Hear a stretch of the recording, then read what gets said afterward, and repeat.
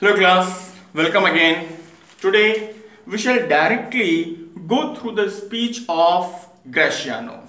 Let me tell you that this speech of Graciano that begins with "Let me play the fool" is one of the most important speeches from this scene. Scene 1.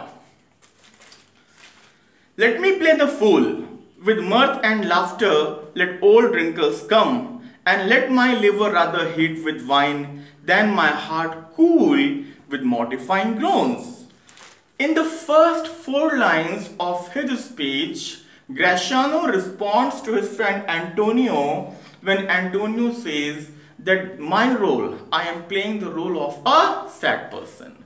Graciano says that if you are playing the role of a sad person, then allow me to play the role of a fool. And we all know the role of a fool is to make the audience laugh.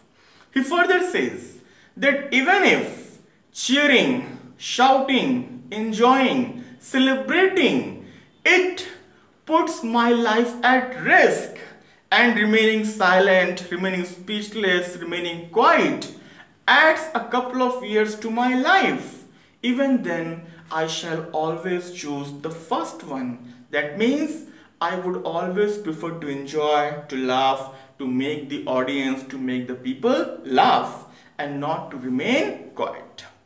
What he means to say, he simply exhausts that how important it is for him to live a lively life.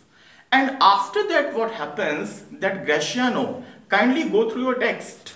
After that, Graciano says that Antonio, why should a man who has warm blood in his body, what he means to say that why should a man who is enjoying the very prime of his youth, he is referring Antonio, should behave like his grandfather.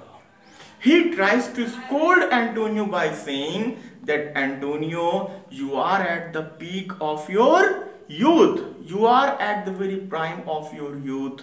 But unfortunately, you are behaving like your grandfather who is already dead and buried. And his tomb has been constructed with white marble, alabaster.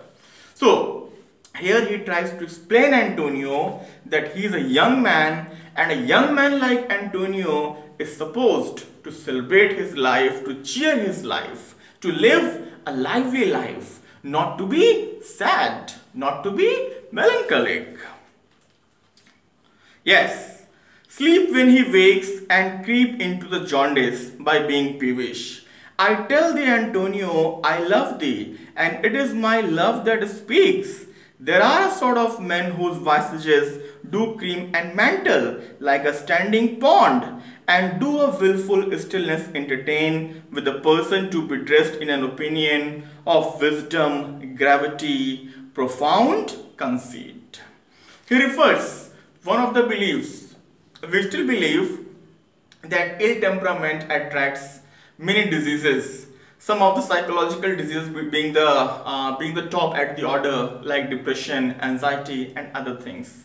So in Elizabethan era, what it was believed that if you have an ill temperament, if you are ill-tempered, then very soon you will get infected with jaundice. So here we need to understand the idea that those people who have ill temperament, they attract a kind of certain diseases. So here Graciano, he suggests his friend that Antonio, you need to cheer for your life. You need to enjoy your life. Otherwise, you will become sad. You will become dull. You will go into depression.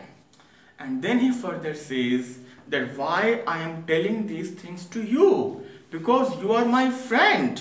I love you. I care for you. And I personally know many people. I personally know most of the people who try to appear to be still, who try to appear to be as motionless as we have a layer of cream over milk or a layer of slime over a standing pond. With these two metaphoric expressions, slime and a layer of cream, he tries to emphasize that how motionless, how calm, how still their faces are. Whose faces? The faces of those people who pretend to be sad, who pretend to be silent. But Graciano says that they are not silent. They have a purpose behind it. And the purpose behind it is that they want to be considered by other people as the repository of world's knowledge. They want to be considered by others as if they have profound conceit, they have intelligence, they have wisdom, and they are the only people with high profile intelligence. But does it work? Let's see.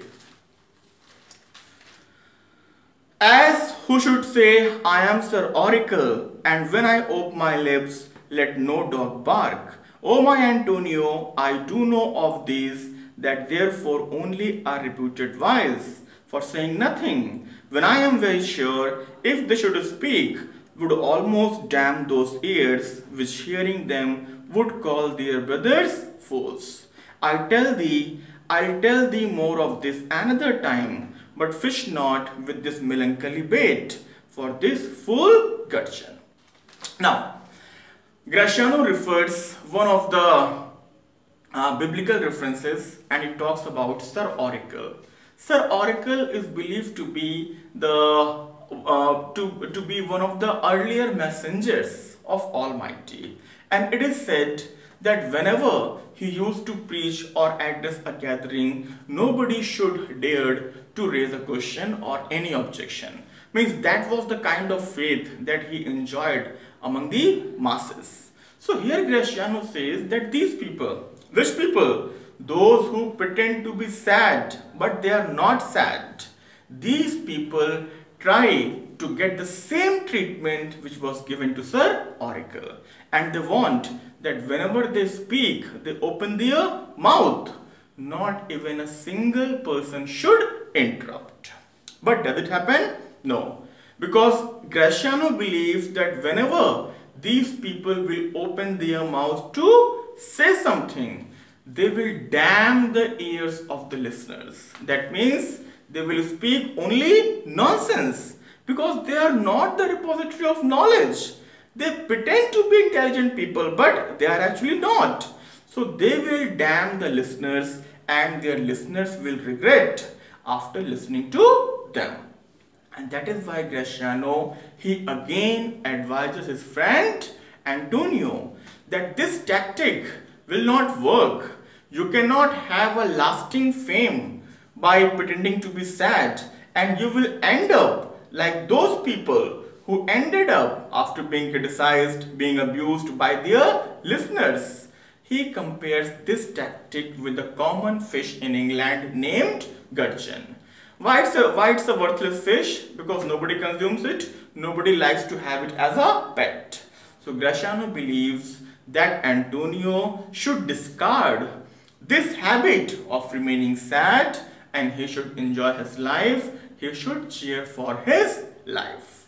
And after that he says that I will end my discussion after dinner. But what happens? Antonio, he says that, sir, I will try my level best to follow your advice. On the other hand, Lorenzo breaks his silence and he says, I also consider myself one of those people, one of those sad people, because Graciano hardly lets me speak. He tries to make the audience laugh. And then Graciano says that, Lorenzo, be with me just for 2 more years, and I assure you I will make you forget the sound of your own voice. That means I will never let you speak, and then you will forget that how you used to speak. And on this funny note, what happens? That Lorenzo and Graciano, they exit, they leave the stage. Right now we have only 2 characters on the stage. The most important characters, Antonio, the protagonist of the play, his best friend and hero of the play, Bassanio. So in the next video, we shall talk about what kind of conversation takes place between both the friends. Thank you very much.